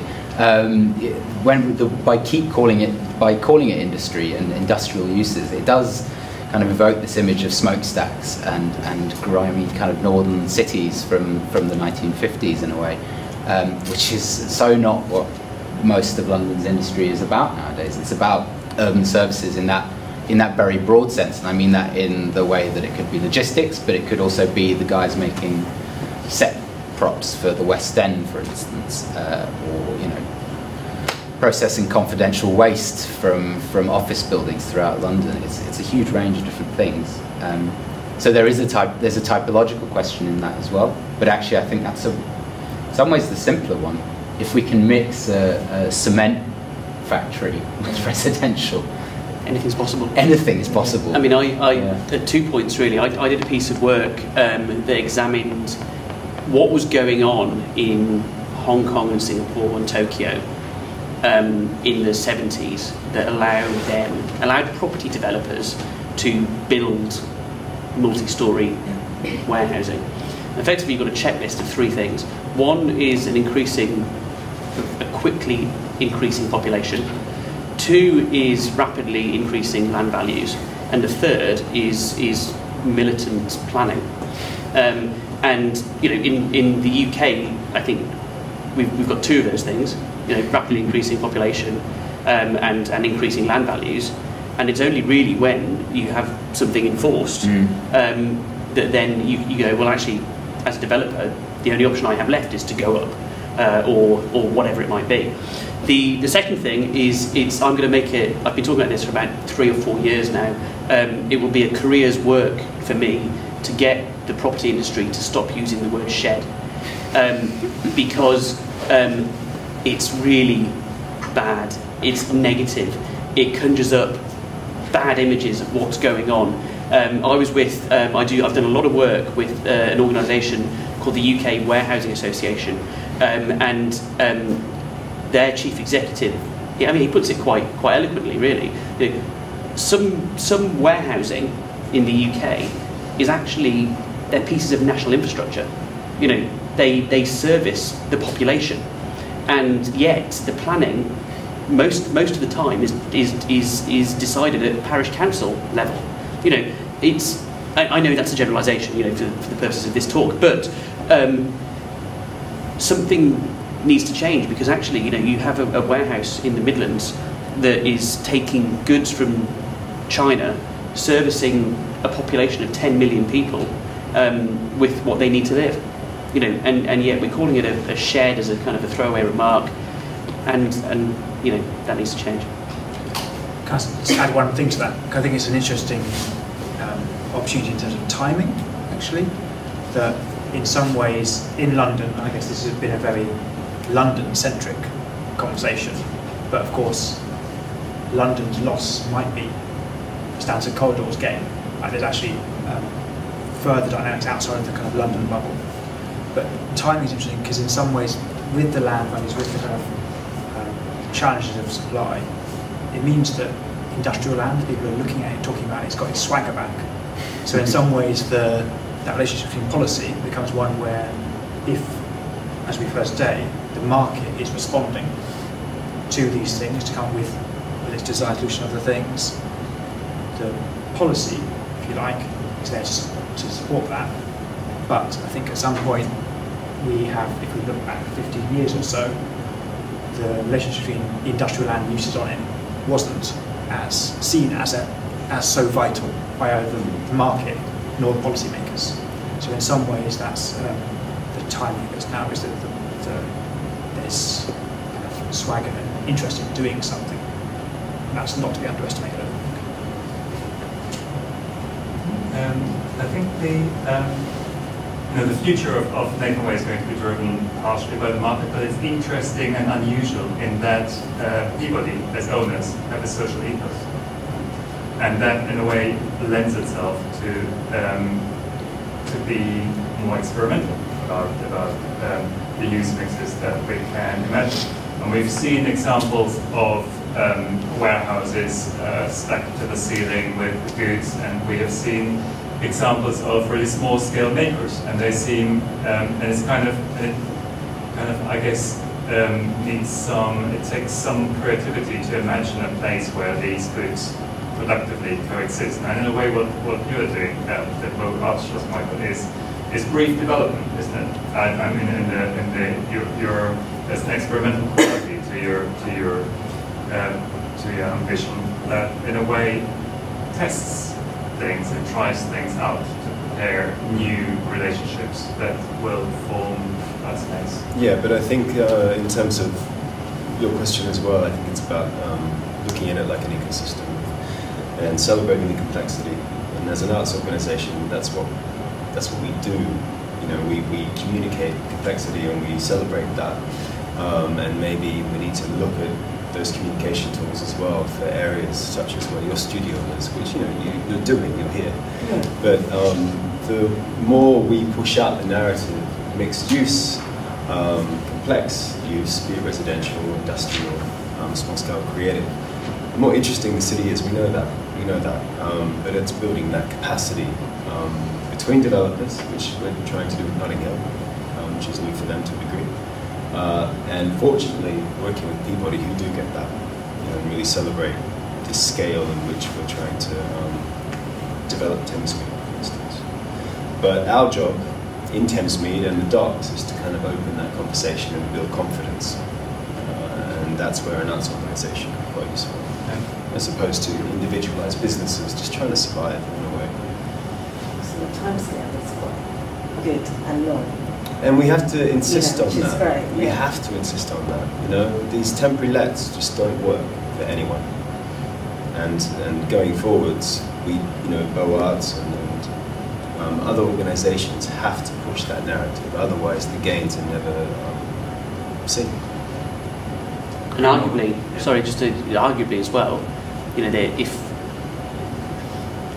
the social and civic value, which was touched on, arguably he's going to need more, how can I put this, I guess more intervention, actually, because in terms of ownership, you look at industrial estates across London, all in myriad ownership, all in investors with different timescales in terms of the return that they want to see from that property. So you have a real juxtaposition where it may be owned by somebody who wants returns in 2 years compared to somebody who wants returns in 30 years. If that's a charity-based type operation or whatever. So then you need to combine the ownerships, and I guess the only way to do that is via public intervention. I just had a question about transport and infrastructure.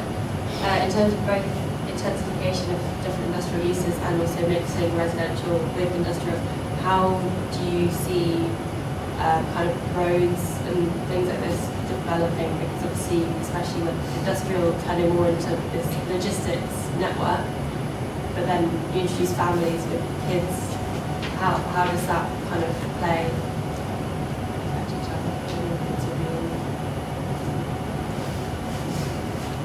Well, I've got a slightly different example that talks about that. So 22 Bishopsgate, which is being built in the city, the AXA-funded skyscraper, which is the replacement to the Pinnacle, I think it was called.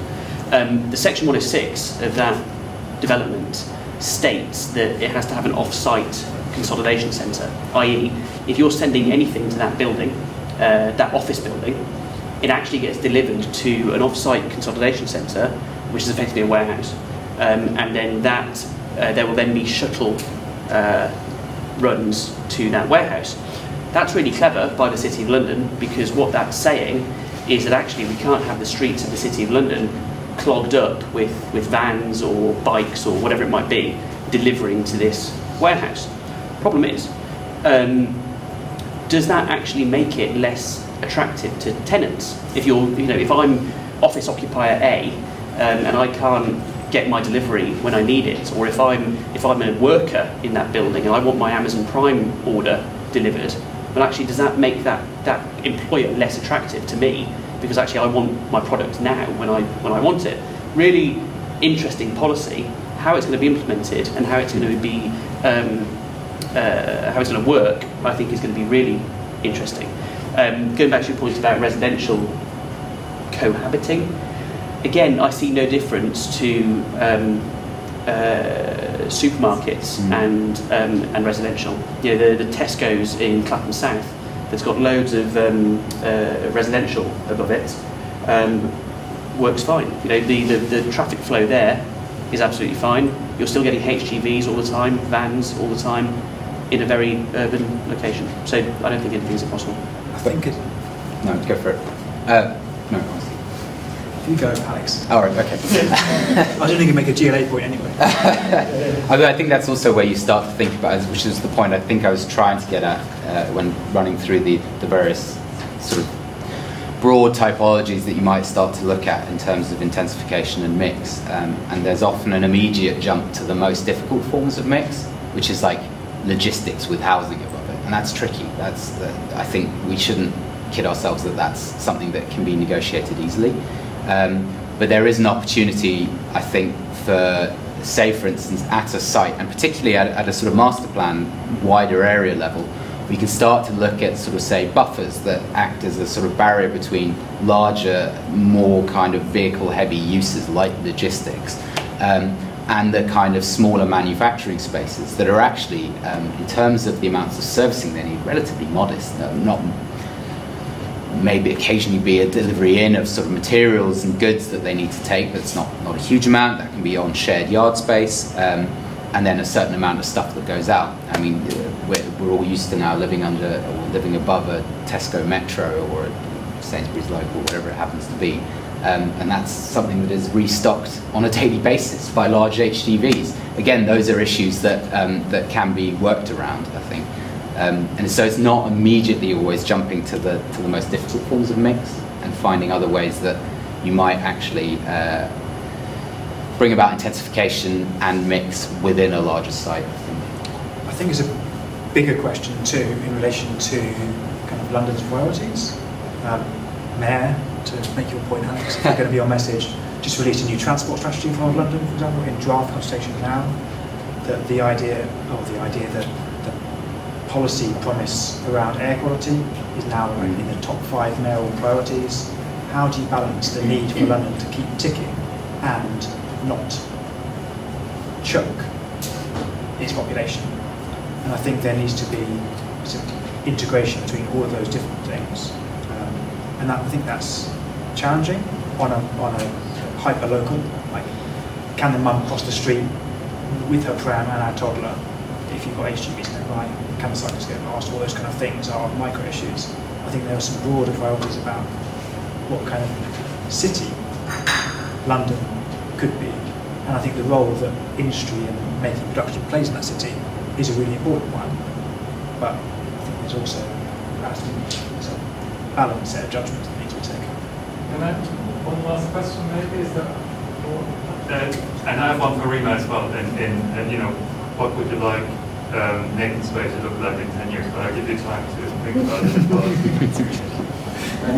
I guess it's more for Stephen and Kevin, but so Amazon is basically like a conduit for lots of businesses to sell stuff, for it to be delivered.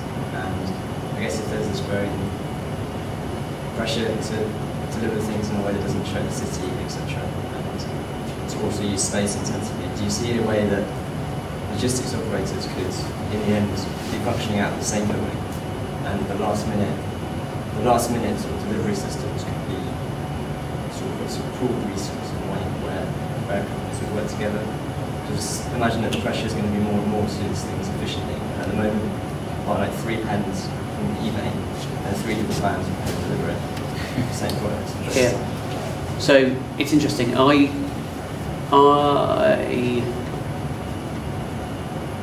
If you go further abroad into Europe, for example, so the first example of intensification that you put up, I remember seeing a presentation this must have been over 10 years ago, about what goes on in other jurisdictions in terms of companies sharing space.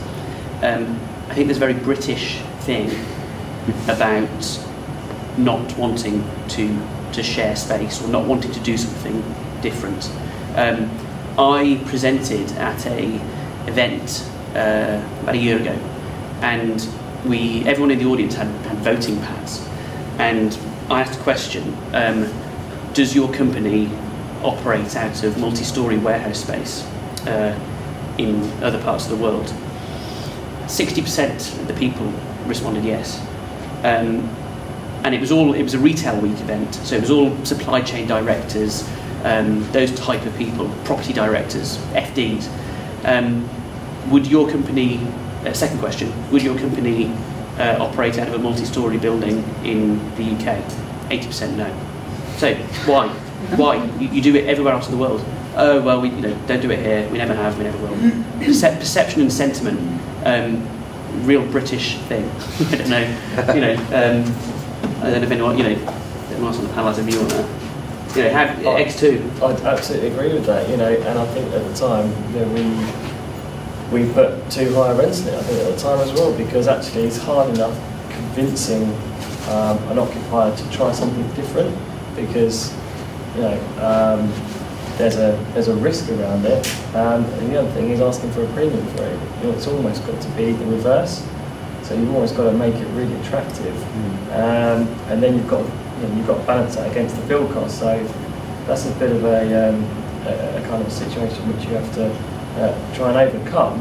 And I think also when we talk about X2, is again, this kind of situation, when this phenomenon of high demand, low supply, is a relatively new thing for the industrial world.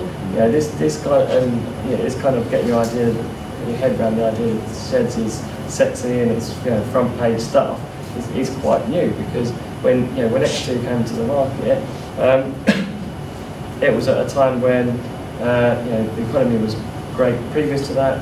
No one had any concerns about spec development, so loads of people spec developed, so I'm sure you know, so building a building without a tenant in place on the basis that when it's built someone will take it. That had happened. So when X2 came to the market, there were alternatives. So if you say to an occupier, would you like to take this building, there'll be someone above you or someone below you, and you've got to get your HGV up this ramp on an icy morning. I'm not going to say that, but they're thinking it. You've got to get this building up, this HGV up this ramp on an icy morning, or do you want to take this one 500 yards down the road? It's the same price. What do you want to do? That's tough, and that's so we talk about X2. Was X2 a success or a failure? Hit the market at a tough time. It's fully occupied now, and there's tenants working, and they're enjoying it. So it works, but this is a time where we can consider these things, because if there are very limited alternatives, people have to get over that negative sentiment. Because Kevin's right, it does exist at the moment. It's someone putting their arse on the line to take something that's out of the ordinary. So why would you necessarily do that? Well, you might do it if there's no alternatives. And because if your alternative is taking somewhere in the right location, i.e. central, as close to London as you can be, or taking somewhere further out of London, which is a more conventional building, you might have to take that building because you really want space in Barking or Park Royal rather than Hurricane. It's the same as you think about the decisions you make residentially. Do you want to live in a flat in Zone 1 or a house in Zone 6? And people will be making a similar thought process. There's something. The give and take you have in the residential market will in time apply in this market as well. That's a really good point. Really good point. Do you buy that flat above the Tesco Metro, or the 2-bed house in a nice street that's been there for 50 years? No problem. Rima, you got an answer? 10 maybe weigh in 10 years time. I can tell you what I don't want it to look like, which is the new Shoreditch, which I've certainly heard local authority people talking about. I don't think it ever will be the new Shoreditch, but I think that's just such a mono vision. It's so two-dimensional. Thank you very much, everybody.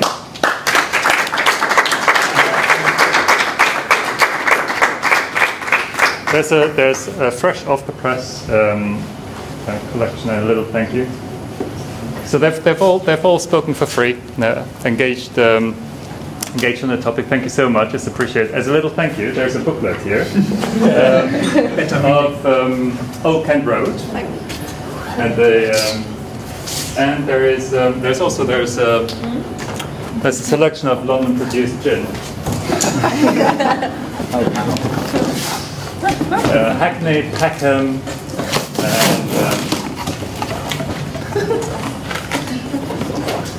and Peckham is a bit frivolous actually, but this one's from Hackney. It's quite nice. This one looks good. This from North London, wherever that might be. So take your pick. Thank you very much. Thank you.